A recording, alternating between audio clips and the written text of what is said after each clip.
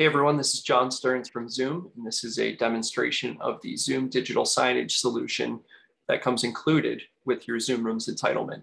What's important to note is you only need a single Zoom Room license in your entire subscription to unlock the ability to deploy digital signage to an unlimited number of displays throughout your entire workplace, right? So a single Zoom Room license, you can deploy an unlimited number of displays for digital signage in the Zoom platform.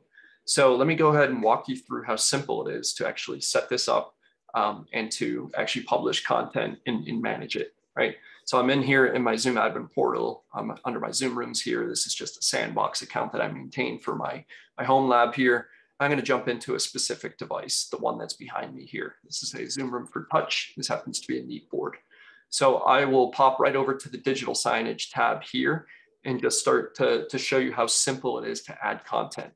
So when I go in here, I can choose specific files, videos, images, whatnot.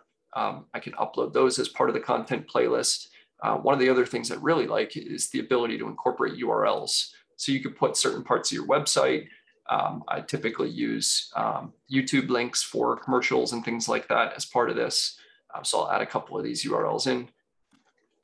These are links to some of my other Zoom Rooms demos.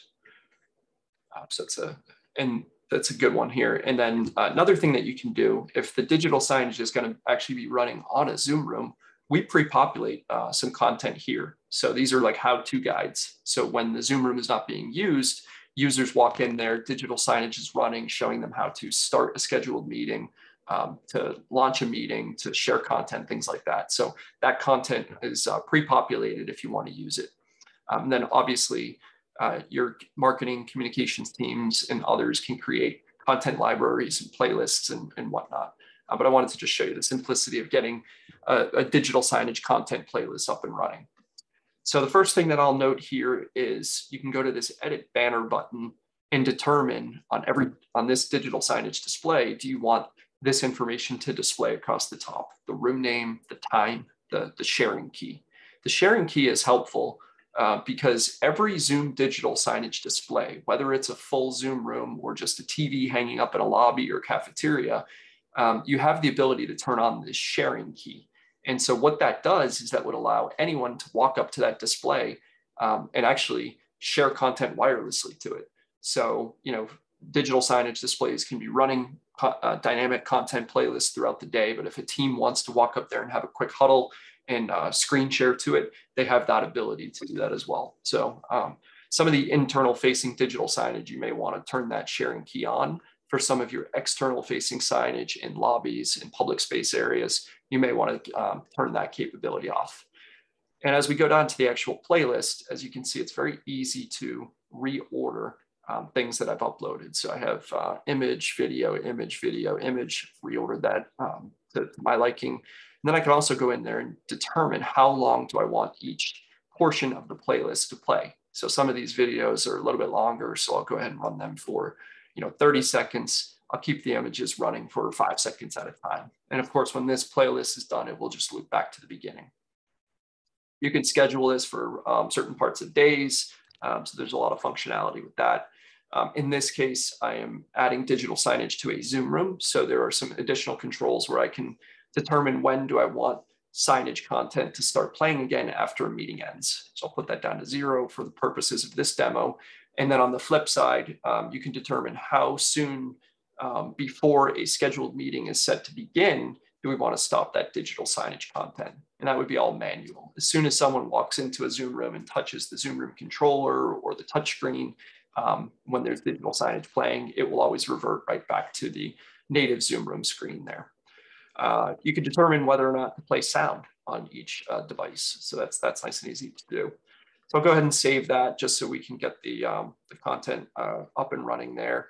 The last thing to note here is if you wanted to split up the real estate of the screen, rather than just showing one image or one video on the screen at a time, you can go into the video and content layout where now you have videos on one side and images on the other. So you could have commercials running on one side and you could have the cafeteria menu, on the other side, things like that.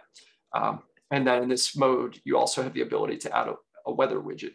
So if I want to put the weather on there, you plug in your location, Celsius or Fahrenheit, and you can populate that as well. So lots of functionality here. As you can see, the digital signage has now started playing behind me. So it's very quick to go ahead and hit save and publish this, and then the digital signage kicks in on these displays. Now, I showed you the simplicity of updating and editing and adding content to a specific device. Obviously, you can do that centrally for groups of devices or device profiles. So if you wanted to publish digital signage across the entire organization, you don't have to go to every device to do that. You can group these together. And you can send playlists to certain displays and other content to different displays. So you could differentiate between public space lobbies that your guests will see and internal displays. You could have different content playing to different buildings or cities or offices and stuff like that. So very granular in terms of what you can do there. You also don't have to make someone a full Zoom administrator if they're just going to be editing and managing content playlists. So if you need to entitle your marketing or communications teams or human resources, you can essentially just give them access to editing digital signage content, and you can even dictate to which group of displays do you want to enable them. And they wouldn't be full-blown Zoom administrators that would see your Zoom meetings, phone, rooms licensing, et cetera. A couple things to note.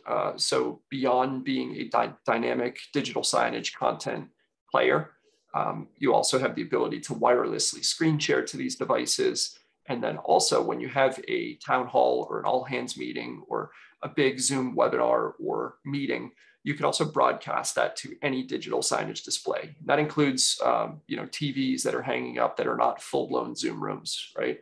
You can run Zoom rooms on any existing TV or display that has an HDMI input.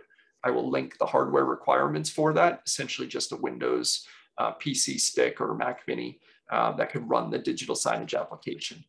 So very cost-effective way to deploy digital signage, especially since you only need the one single Zoom room license that will allow you to deploy digital signage throughout the entire organization. Thank you very much for sticking around for the demo. Lots more Zoom room demo videos to come. And if you have any questions on digital signage, feel free to reach out in the comments. Thank you so much.